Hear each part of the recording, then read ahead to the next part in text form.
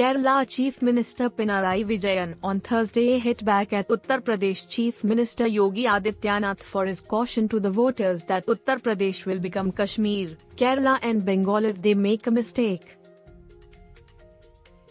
Ahead of the first phase of the assembly polls in UP, Adityanath posted a video on his Twitter handle and said, "Beware. If you miss, the labor of these 5 years will be spoiled. It would not take much time for Uttar Pradesh to become Kashmir, Kerala and Bengal," the Chief Minister warned.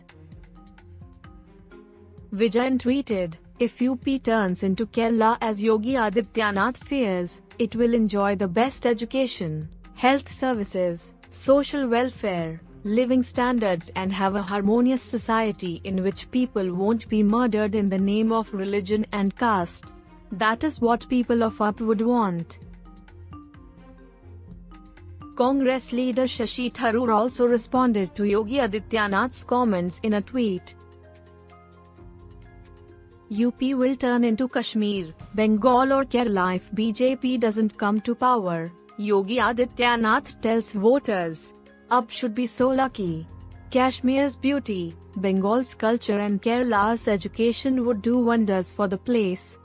UP's wonderful, pity about its government," Mr. Tharoor posted.